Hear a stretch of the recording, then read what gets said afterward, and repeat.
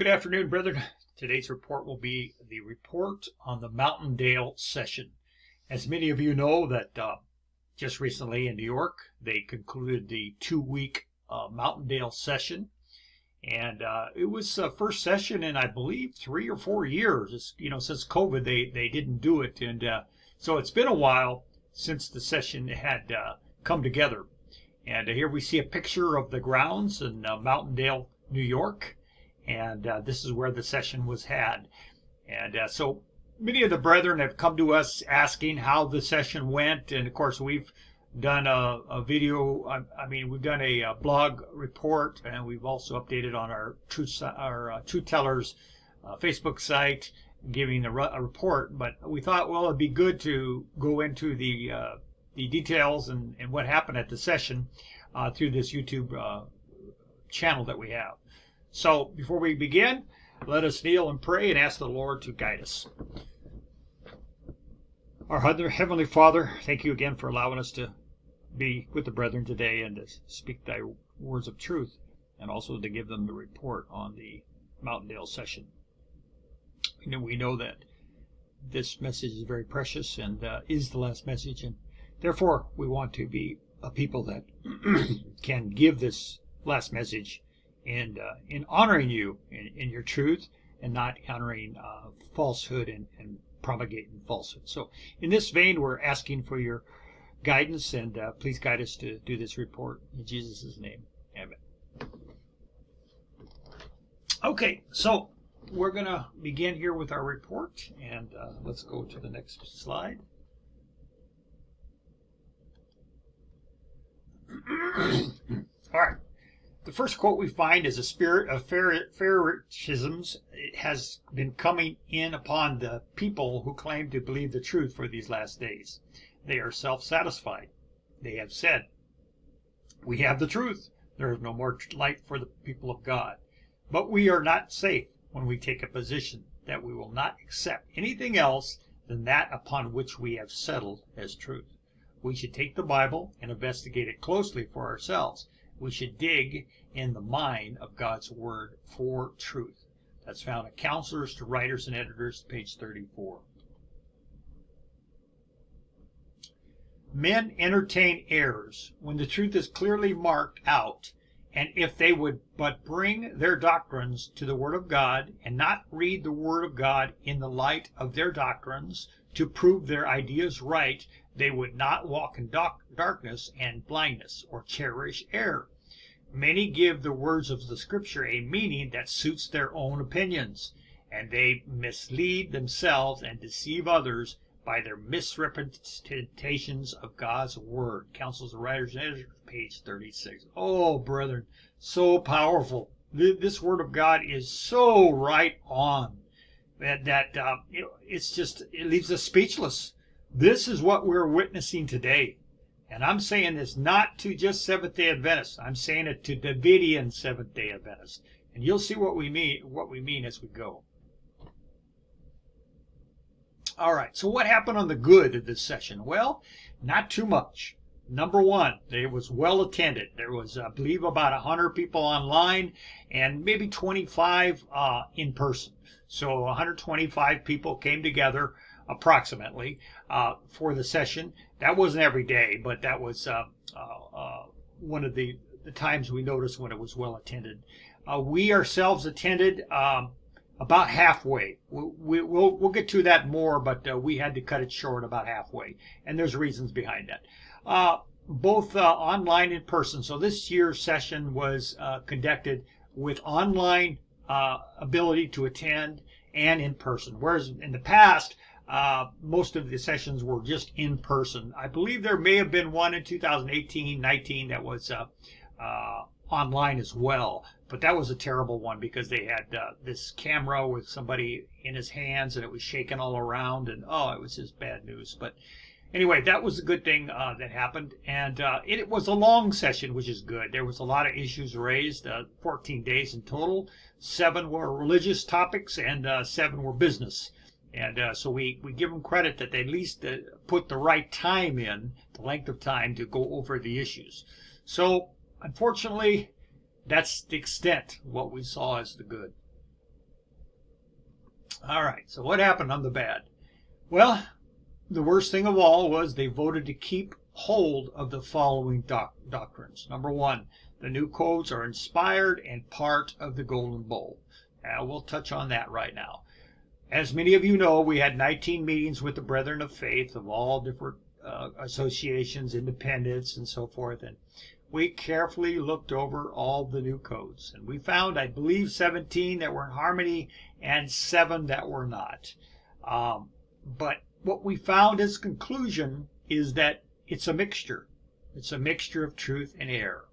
And so for that being said, we as present truth believers and proclaimers of the greatest light there is on the planet, right? There's no other greater light than the Davidian Seventh-day Adventist knowledge. Their knowledge of Scripture, their knowledge of prophecy cannot be beat anywhere in the whole world. And I'm talking about the high-quality, Christian faith leaders and Jewish scholars. All these people can't come close to Davidian Seventh-day Adventist understanding.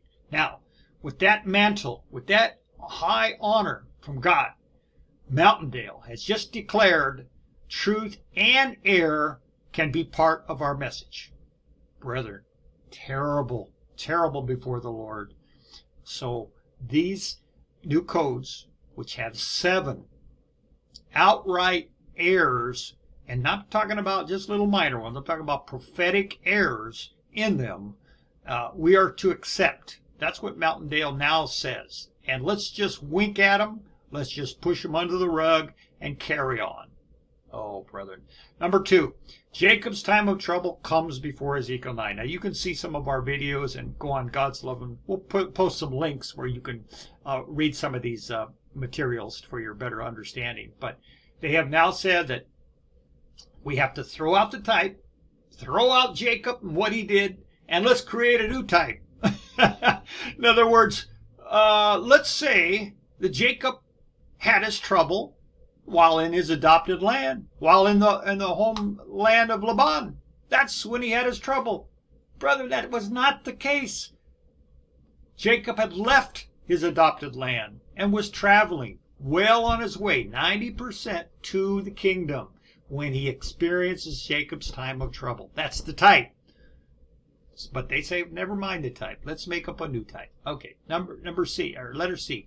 The fundamental beliefs are not in sequence when it comes to number 5 and number 7. Now, they were agreeing that the fundamental beliefs were in sequence, apparently, but they have a disagreement with number 5 and number 7. Well, what is number 7? Number 7 is the Jacob's time of trouble. So they say, even though it says in the fundamental beliefs clearly that 7 comes after 4, which 4 is Ezekiel 9, they say you can't believe what you see. In other words, they're gaslighting us, brother. They're saying, you see what you see, you read what you read, don't believe it. You believe what we're going to tell you. Terrible, terrible, brother. Letter D, Assyrian Confederacy, as we have been taught down through the years, and originally from Don Adair of Salem. They won't admit this. You tell them, oh, you're teaching from Don Adair. No, we're not. We come up with our own. No, brother. Don't fall for it. Don Adair, and he even is on recording. Now, this was a private recording, so we're not at liberty to give it publicly. But a sister was with Don Adair a year or two ago, I don't remember, and recorded their interview. And he was asked point blank, where did you get this Syrian Confederacy study from? And Don Adair admits it came from himself. After he did his studies, he came up with his Assyrian Confederacy teaching. Okay, so, and this was taught, remember now, this was taught from him. And now who did he teach? He taught many of the current leaders of Waco, many of the current leaders of Mountaindale come from Don Adair or Anthony Hebert's teaching. And Anthony Hebert was the #1 pupil of Don Adair. He was the most brightest. He was the most learned. He learned from Don Adair. And therefore, he went out and taught other brothers, okay, that is today our leaders in many of these associations, Waco and Mountaindale particularly. And that they're now proclaiming this Assyrian Confederacy is the truth, and we must teach it. Or if you want to be a part of Mountaindale, you must teach it. All right, so this being the case, an ultimatum has now been sent out to the field. They have now passed a resolution that a statement must be signed by all Bible workers employed by Mountaindale to agree to teach the aforementioned doctrines, or they will be forced out as an employee of Mountaindale Association. A line has been drawn in the sand. Okay, so Mountaindale has now drawn this line in the sand. You cross over it, you're done. This is serious, brethren, very serious. And I want to stop here just 1 second. And I want to say to those that were throwing rocks outside and condemning the work of us hard workers to try to bring Mountaindale into line, shame on you. May the Lord judge you accordingly.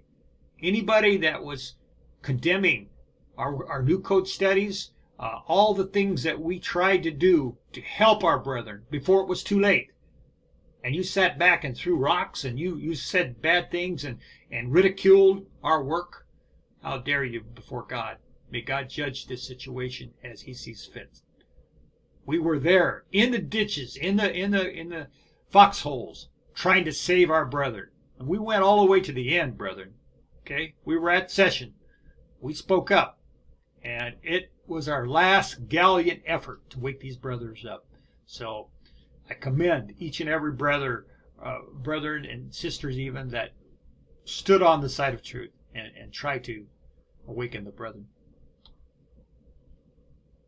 All right, so what workers stood for the truth in session? Here they are.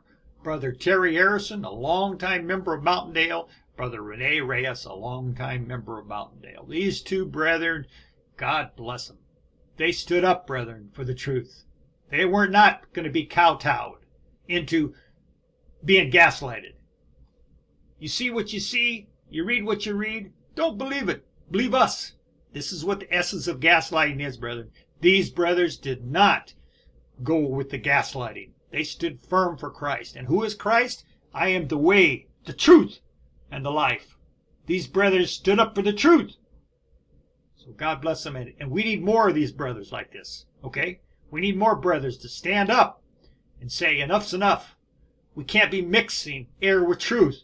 How dare we do this and try to honor Christ at the same time? Oh, brother. Serious. All right, so what did we see here? We saw censorship.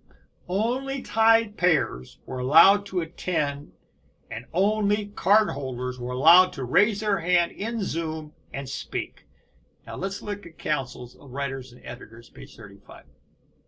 There is no excuse for anyone in taking the position that there's no more truth to be revealed, and that all our expositions of Scripture are without an error. The fact that certain doctrines have been, boy, I tell you, it looks like something's missing there. Okay, brethren, I apologize. The fact that certain doctrines have been held as truth, I believe it says, there is no excuse for anyone in taking the position that there's no more truth to be revealed, that all our expositions of Scripture are without an error. The fact that certain doctrines have been held as truth for many years by our people is not a proof that our ideas are infallible. Age will not make error into truth. Isn't that the truth, brother? It's like the brethren of Mountaindale and those taught from Don Adair think that age somehow is going to turn error into truth. Unbelievable. And truth can afford to be fair. Here's why we want to put this reference out. What does it say? Truth can afford to be fair. No true doctrine will lose anything upon close investigation. It can be fair, brethren. Why was Mountaindale censoring those that only those that could attend were tithe payers?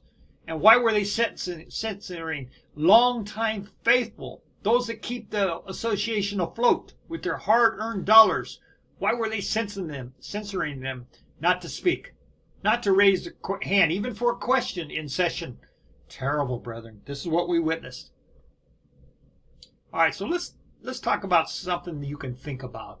Did our king censor or restrict the people to come to listen to the truth? For instance, the Sermon on the Mount. When he put that Sermon on the Mount, Did Christ, before he started, peek out into the crowd and say, hey, I don't recognize you as one of my followers. Would you please leave? Of course not, brethren. The Lord is all-encompassing. Let any and all, the drunkard, the wayward man from the street, anyone come and listen to the words of truth. But not Mountaindale. Mountaindale says, no, we shall censor you out if we see you're not worthy. Terrible, brethren. What about the Syrophoenicians? Okay. What about some of those that are curious? They want to come in. Well, the rod and the Bible itself teach that the Syrophoenicians cannot be turned down. We cannot say, sorry, there'll be another day for you. We can't let you join today. Oh, brethren, this is not even according to Scripture, the Bible, what this Mountaindale has done. Does this help or dispel our being labeled a cult? Of course it helps people to call us a cult. We're private. We're secretive. We don't let certain people come in and see what we're doing. Oh, brethren, this is just unreal. All right, so where do we go from here? It's imperative, therefore, that every present truth believer teach and practice only present truth. That is, teach nothing more or less than what is published, and do nothing more or less than what the message calls for. Thus putting aside your own thoughts and your own ways, and availing yourself to the Lord's, Isaiah 58, 8 and 9, in exclusive devotion to the spirit of error? No, brother, the spirit of truth.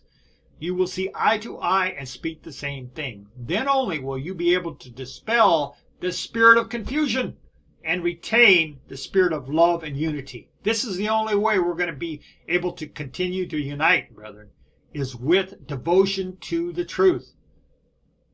Devotion to the truth is not accepting error and truth and calling it devotion to the truth. Okay? We've got to wake up here.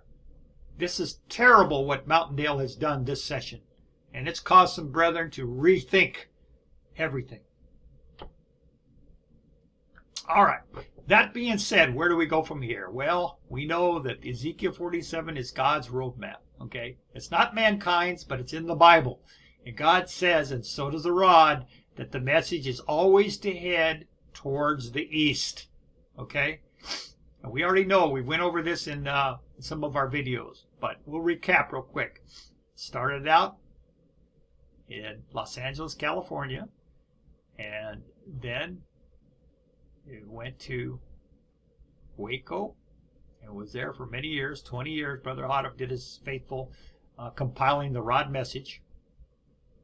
And then it had to, unfortunately, because of the knockout blow, regroup right here in California, again, near the Vista area, I believe. I don't remember exactly where it was, but they did recoup in 61, 62, and stayed there until, I believe, about 69.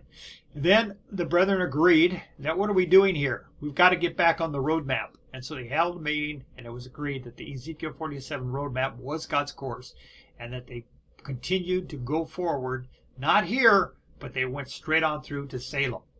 Okay? Salem. And so this was the area that they were at for many years.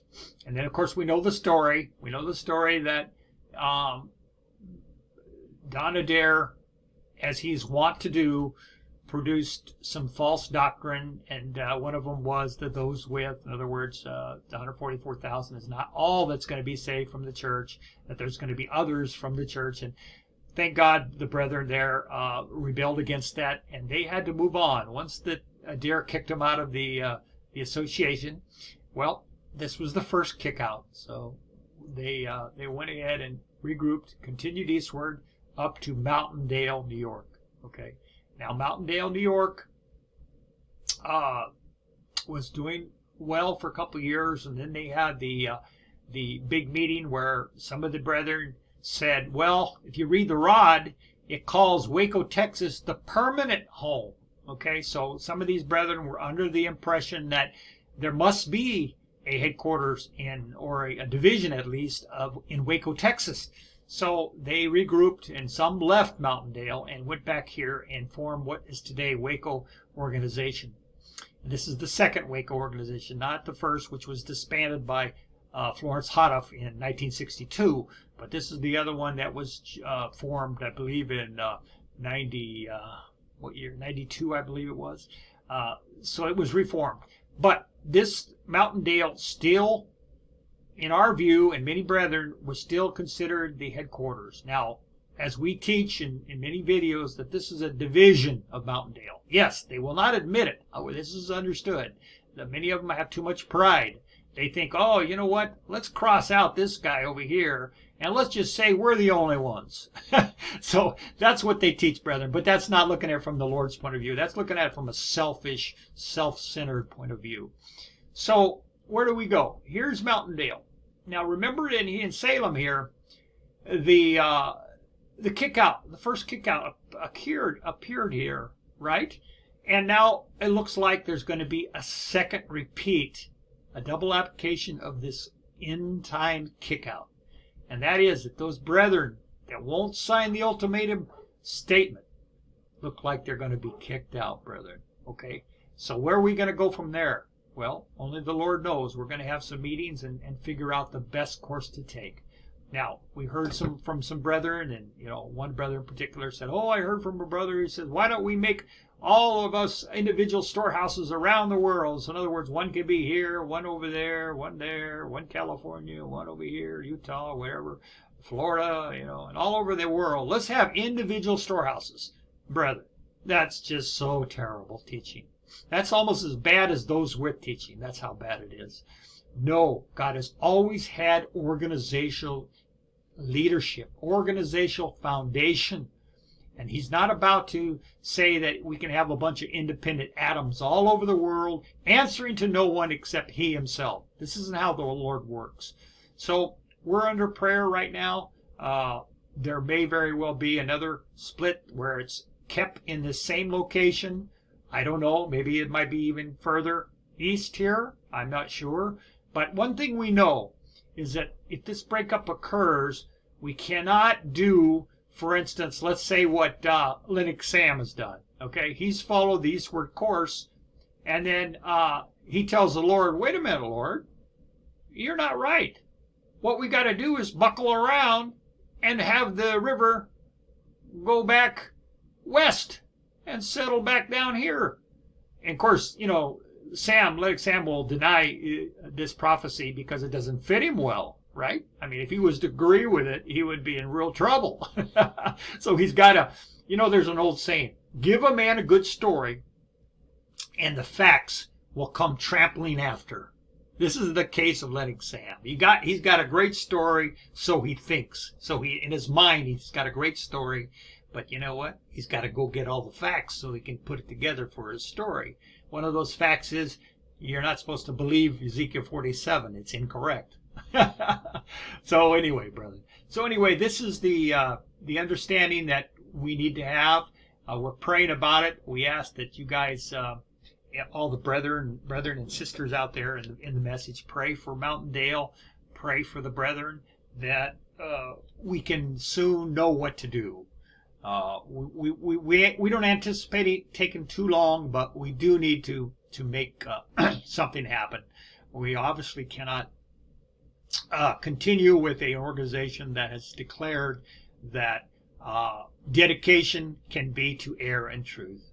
Not just truth, but error and truth. We're not going to be dedicated like that, brethren. So thank you for listening, and we hope you've been enlightened about the situation now developing. And anything else new that's come along, we will either post it here on the YouTube channel or our blog, Hear Ye the Rod. And again, we'll post all those necessary reports and so forth for your viewing in the description box. So thank you again for listening, and until next time, may God continue to guide you into all truth. Amen.